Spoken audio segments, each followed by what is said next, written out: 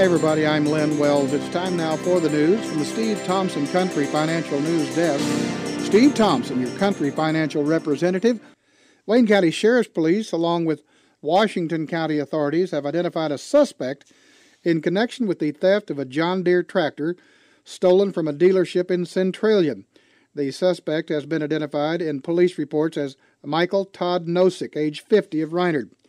Following an investigation which included statements that Nosick had made to police, he is accused of stealing a John Deere 3046R tractor from the Reichman Brothers dealership in Centralia and then selling it through the Mount Airy Ruritan Club's annual farm machinery auction.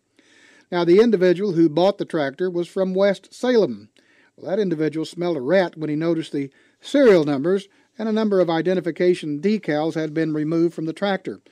Police were alerted by the buyer and discovered a serial number that had not been ground off and discovered it had been stolen out of Centralia. Records show the tractor had a value of some $30,000 and was sold at auction for $14,000. The tractor has been returned to the dealership, and information about Nosick's alleged involvement in the theft has been turned over to the Wayne County State's Attorney, Kevin Kakak, for possible filing of charges. Yeah, that's right. We bought a stolen tractor. The news report said a West Salem man. Well, I guess I grew up near West Salem, so maybe once from West Salem, always from West Salem? Anyway, these first few pictures are from the auction day. I wasn't actually at the auction. This was my brother Tom and my nephew Randall. They were taking pictures of this tractor. You can see there it had 52.7 hours on it. It's got the air ride seat, the mid-PTO, and the third SCV. The weather was really nasty that day. It was cold and snowy. Perfect day to buy something at an auction. We could see that the tractor wasn't in perfect condition. We noticed that the top link had been replaced, and the bucket had been bent a little there on the top, you can see. Overall, a pretty hard life for 53 hours. But we didn't see anything major wrong with it, so as you can see, here's Randall and Tom taking it off the trailer and parking it inside. They even got to move a little snow with it that first evening. The wheels on this left side were faded, so we could tell that it had been left outside for a large part of its life. Here it is beside Dad's 3320. It actually looks a little shorter, but maybe that's just the angle. So the auction was on January 15th, but Christy and I didn't get to see the tractor until February the 3rd. While we were looking it over, we decided to double-check the model year. This information is in the serial number.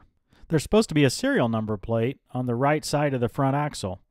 In this situation, you can see it's gone. However, you can see that Deere has stamped the actual serial number into the frame. As an aside, you would think if the crook was going to take off the serial number plate, he would at least take a second glance and make sure that it wasn't in the frame right there behind it. As Lynn Wells, the newsman, said so professionally, at this point I was beginning to smell a rat. Even more so, once I saw the diesel particulate filter here, it had a bunch of grind marks on it as well. I couldn't really understand why anyone would grind off numbers or whatever from the diesel particulate filter, so that was just strange to me. Then later that evening, the light hit the loader sidearm just right, and I was able to see that there had been some grinding take place on that sidearm. At this point, the rat smell was becoming quite strong. We saw no evidence of any mechanical need for grinding there, so we just assumed that there had been a serial number plate ground off. I verified this the next day on a Sunday by stopping by a John Deere dealership and just looking at one on the lot. Sure enough, there was a serial number plate there. I made one phone call to a John Deere dealer, and they told me that the tractor had never been sold, that it was sitting on the lot at Reichman's in Centralia. So my next call was to Reichman's, and I asked him if they were missing a tractor. Sure enough, they were. So my worst fears were confirmed. At first, the local Ruritan Club was very supportive. They obviously felt some degree of responsibility and really wanted to try to work to get my money back. However, once their lawyer and insurance company got involved, they began to change their tune, saying things like, "Well, I hope it works out for you, Tim," and relaying quotes from their lawyer like, "Is this guy really going to spend $20,000 in legal fees to collect $14,000 from us?" I was actually quite surprised by these type of responses, as I had always assumed that it was the auction house's responsibility to provide clear title on anything they're selling. So I began to search for auction law on the subject of title. I quickly came up with an expert here, Mike Brandley. If you'll read that, it says, simply put, auctioneers need to be concerned with title ownership of that they are selling at auction.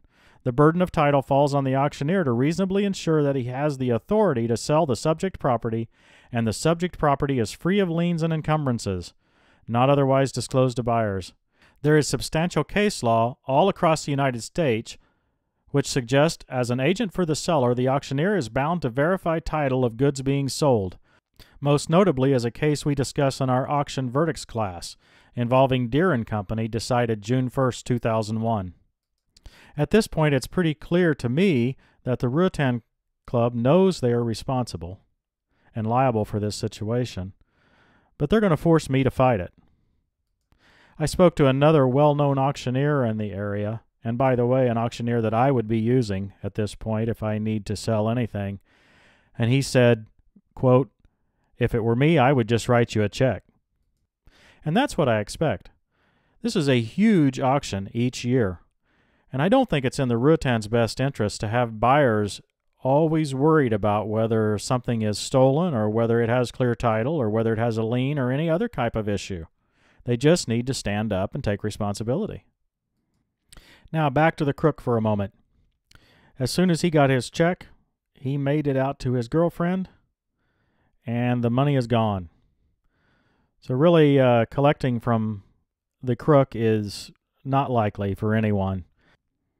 Even then, it's not clear that I'm first in line to collect. Reekman Brothers lost a good bit on this as well. The tractor that they got returned to them was not nearly in the condition it was when it was sitting on their lot originally. Let's hear some more from Lynn Wells about the status of this guy. Wayne County Sheriff's Police report the arrest Wednesday of 50-year-old Michael Todd Nozick of Reinard on a Wayne County warrant, charging him with aggravated unlawful possession of a stolen farm tractor. Nozick is accused of stealing a John Deere farm tractor from a dealership in Centralia, then turning around and selling it in the Mount Airy Ruatan Club annual farm machinery auction. The buyer, a man from Edwards County, noticed some serial numbers had been removed from the tractor and alerted police. Nozick is being held in the Wayne County Jail, pending the posting of $2,500 cash bond. The tractor has since been returned to the dealership. We, quote, smelled a rat on Saturday, confirmed that the tractor was stolen on Monday, notified the authorities, and Reekmans came and picked it up, I believe either Wednesday or Thursday. Some might ask, why did you say anything, Tim? I'm certain I could have kept this tractor for years as long as I didn't take it to a Deere dealer. The answer is actually pretty simple. I'm just not that kind of person. Well, I hope you found this story interesting. It's been interesting to us so far. We'll try to keep you updated as we find out new information and let you know what happens. Thanks for watching, everyone, and we'll see you next time on Tractor Time with Tim.